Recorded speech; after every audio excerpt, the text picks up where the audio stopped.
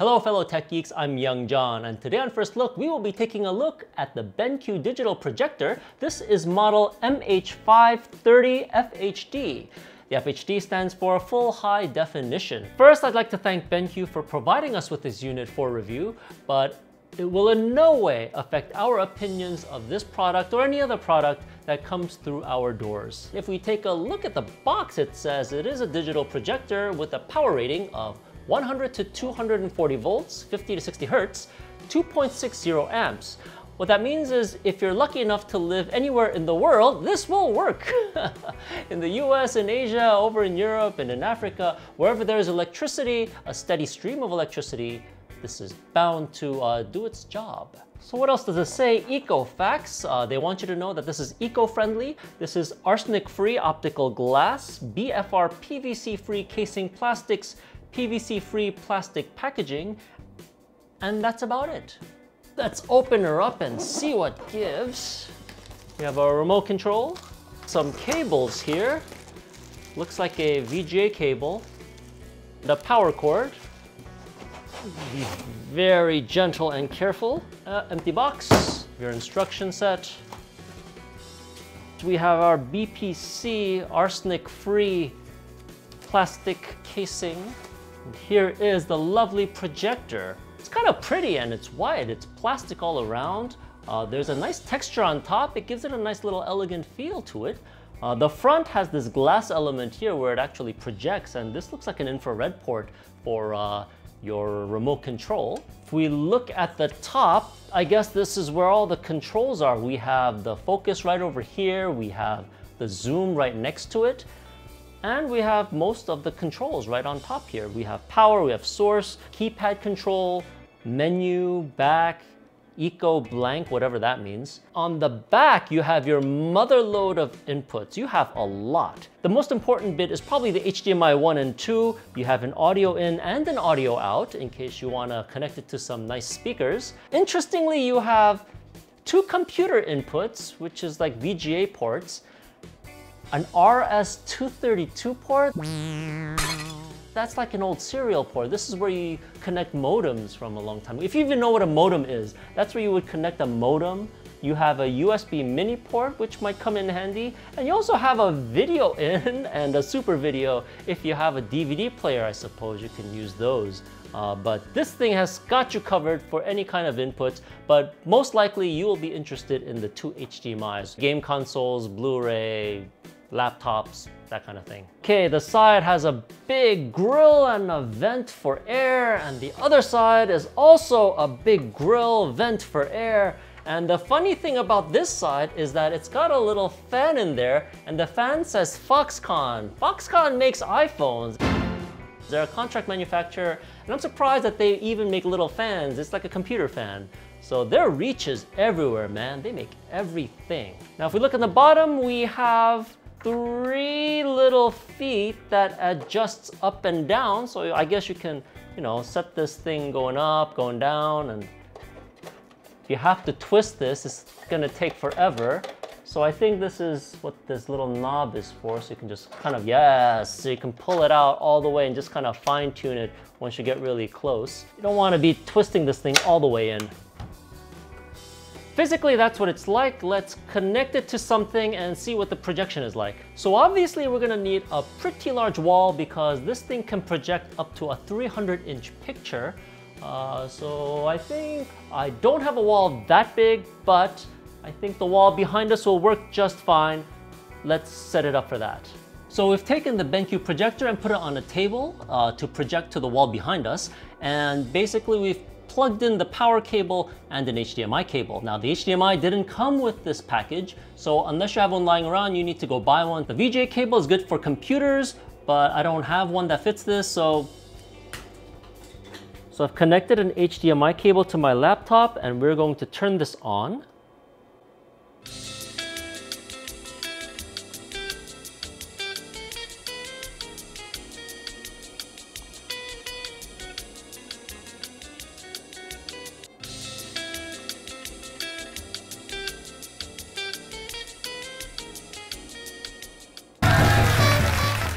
So now let's focus. And there's a throw, so let's see if we can make it bigger. Let's raise the picture up, and to do that, we're going to just raise one of the 3 feet. The front one will do just fine. And now let's fine tune this. I'm gonna keystone this because it's a little bit hued. Let's see. Oh, that's the wrong way. Let's keystone the other way. That looks about good. This BenQ can project up to 300 inches, and while I don't have that kind of space, I've still measured about 115 inches on my own wall, and even then it's still pretty big. The brightness goes up to 3,300 lumens, and this place is lit up like a Christmas tree. It's really, really bright, but you can still see the picture clearly, and what I'm gonna do is just turn off the lights and you can see how much more clear it is. So we will turn off a lot of the ambient light, and it becomes that much clearer. Now, having turned off the lights, it's got a great contrast ratio of 15,000 to 1, and it's great up to 120 inches. So you can see that the contrast is still really, really good, and being that this is a 1080p projector, you won't see any dots. It's got a 10,000 hour lamp life, so if you watch 3 hours a day, 365 days a year, that is... How many hours is that? That's...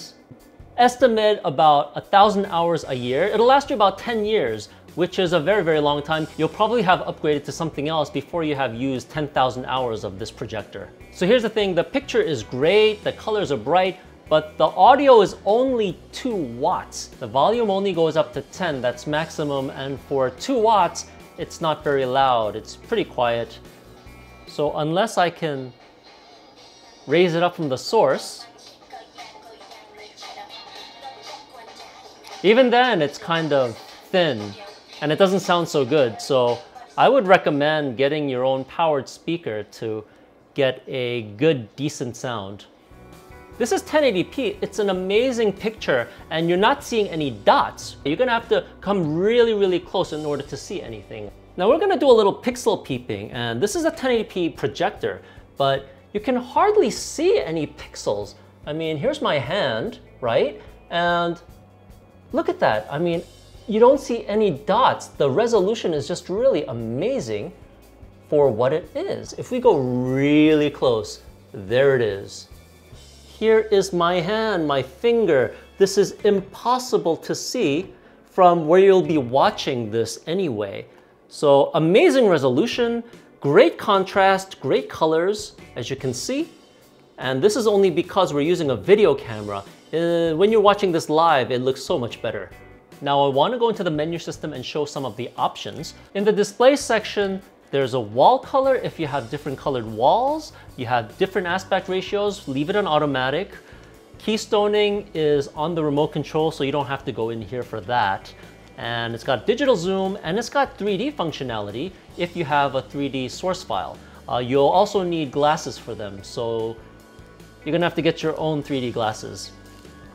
In the picture, you have picture mode. sRGB is a good color space. It's got cinema, it's got presentation. I would leave it at sRGB. You've got a whole bunch of other controls that have brightness, contrast, color. You also have color temperature. And a lot of this you don't really have to fiddle with because it already looks good by itself. But if you wanted to play around with the picture and the color and the contrast, this would be the area to do it in. Next is the source. It's got a quick auto search, so it'll search by itself. So if you plug something in, it'll automatically find it. You don't have to worry about selecting a source. System setup has presentation timer, language, menu settings, operations, whole bunch of things. In the advanced system settings, you have high altitude mode in case you're higher than 1,500 meters. You have a fan speed, which is left on normal. You have audio settings. Leave it alone because you only have 10 audio settings from 0 to 10, but it's not really loud anyway. You have lamp settings, security settings. You have baud rate, which is really for maintenance, so I would leave that alone. You have a test pattern, which will show you a grid. So when you're setting it up, you can use this test pattern to see, if you have the full screen that you want. And finally, you have the information about what the native resolution is and your picture mode and resolution, lamp mode, all of that stuff. So if you want to quickly know what's happening and what the setup is in your system, this is where you go for that. Finally, there's an eco blank button, and if you press that, it says save up to 70% of your lamp power. Time to do your part in saving the planet. So we are, in fact, saving the planet. Press it again and the screen will come right back to life. So I wanted to show how this looked when you're playing a video game. I have it connected to a PS3 console.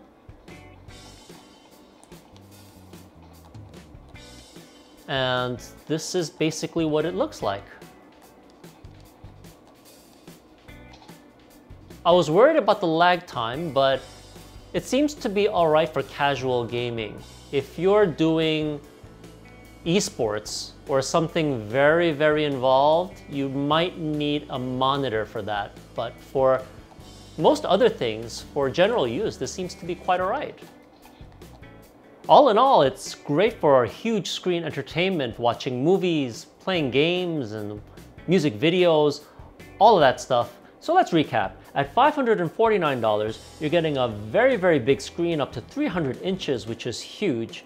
It's really, really bright. It's got great contrast, good color, and it's got a 10,000 hour lamp life. The only downside of it being that it's got a 2-watt speaker, which is too low, but it's got an audio out plug so you can put some powered speakers in there. And with a 3-year warranty, it's great value for money. Thank you very much for watching this video of the BenQ MH530FHD. If you enjoyed watching this video, please click on the like button and don't forget to subscribe to First Look.